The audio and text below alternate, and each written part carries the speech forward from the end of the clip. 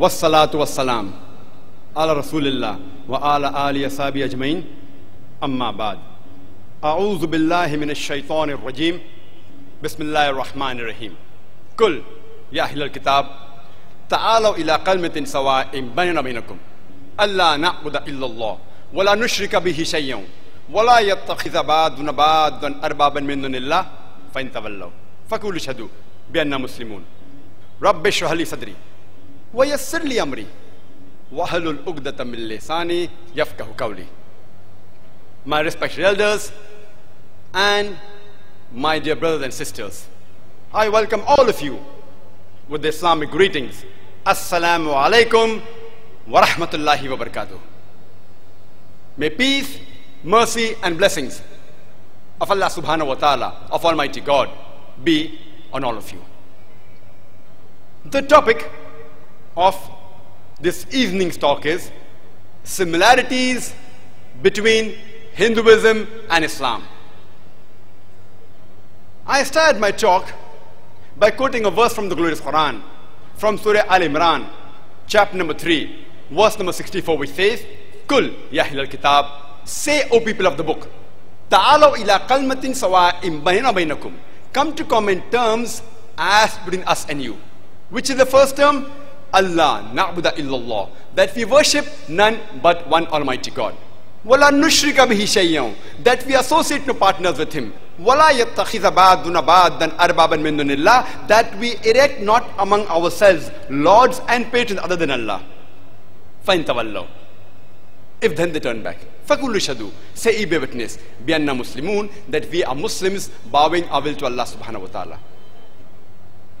This verse, though it specifically refers to the Ahl Kitab, to the Jews and Christians, in general, it can be used for people of different faiths. And according to me, it is the best verse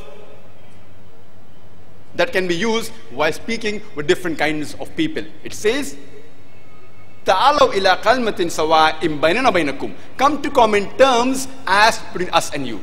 Which is the first term? Allah na'budu illallah, that we worship none but one Almighty God. Wala nushrika bihi shay'an, that we associate no partners with Him. Wala yattakhidha ba'duna ba'dan arbaban min dunillah, that we erect not among ourselves lords and patrons other than one Almighty God. It is not appropriate to try and understand a particular religion by trying to observe the followers of that religion. Because many a times, the followers, they themselves are not aware about the teaching of their religion. Therefore, the best and the most appropriate method of trying to understand a religion is to try to understand the authentic sources of that religion, the authentic scriptures of that religion. If you have to understand Hinduism, you have to try and understand the sacred scriptures of Hinduism. The most sacred are the Vedas, and the shlokas were recited from these scriptures. That is supplemented by the Upanishads, by the Itihas, Ramayana, Mahabharata, Bhagavad Gita, by the Puranas, Manusmriti, etc. But the most sacred are the Vedas amongst all the Hindu scriptures. So if you have to understand Hinduism, you have to try and understand the sacred scriptures of Hinduism. Similarly, in Islam, the most sacred scripture is the glorious Quran, which is the last and final revelation of Allah subhanahu wa ta'ala, of Almighty God, which was revealed to the last and final messenger, Prophet Muhammad, peace be upon him. It is supplemented with the authentic hadith, the sayings and the traditions of Prophet Muhammad, peace be upon him. So if you have to understand Islam, you have to try and understand the glorious Quran and the authentic hadith of the Prophet. I would like to give the definitions of the word Hinduism and Islam. Let's understand the definition of the word Hindu. Hindu is a geographical definition which refers to the people living beyond the river Sindhu, or the people living in the land watered by river Indus. According to historians, this word Hindu was first used by the Persians when they came to India through the northwestern passes of Himalaya. It was also used by the Arabs. According to the Encyclopedia of Religion and Ethics, it is mentioned in volume number 6, reference number 699, that the word Hindu is not found in any of the Indian literatures or scriptures before the advent of the Muslims to India. And according to Pandit Jawaharlal Nehru, who wrote the book Discovery of India, on page number 74 and 75 he writes that the earliest occurrence of this word Hindu can be traced to a tantric of 8th century CE. Means the first time the word Hindu was used was in the 8th century in the Christian era in a tantric, in a scripture. And it was used to describe the people. It was never used for describing the followers of a particular religion. Its relationship to religion is of late occurrence. The word Hinduism is derived from the word Hindu, and it was first time used by the Englishmen, by the Westerners, by the Britishers to describe a group of beliefs and faiths of the people of India.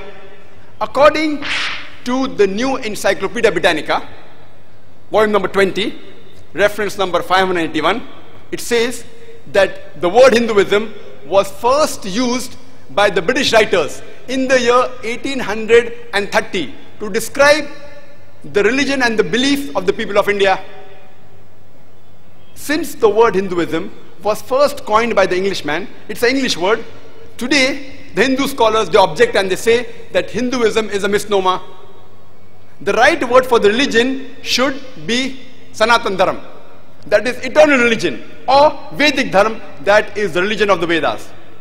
And according to Swami Vivekananda, Hinduism is a misnomer. The followers should be called as Vedantists, that means the followers of the Vedas. So in short, the word Hindu is a geographical definition used for describing the people of India. Its relationship to religion is of late occurrence. The word Hinduism was first used in 1830 by the British writers. It's an English word. And the word Sanatan Dharma, Vedic Dharma, and Vedantist is more appropriate, but these two are nowhere to be found in any Indian scriptures. All these words have come into existence in the past 2 centuries. Let's understand the definition of the word Islam. Islam comes from the word Salm, which means peace. It's also derived from Silm, which means to submit your will to Almighty God. Islam, in short, means peace obtained by submitting your will to Almighty God. And anyone who submits his will to Almighty God, he is called as a Muslim.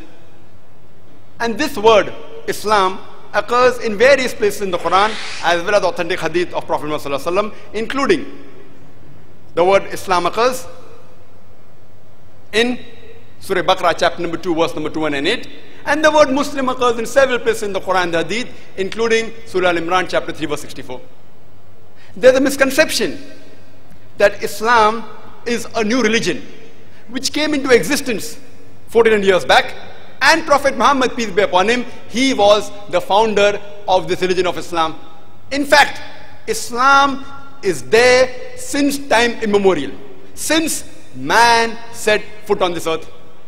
And Prophet Muhammad, peace be upon him, is not the founder of this religion, but he is the last and final messenger of Almighty God, to whom was revealed the last and final message, the glorious Quran, 1400 years back.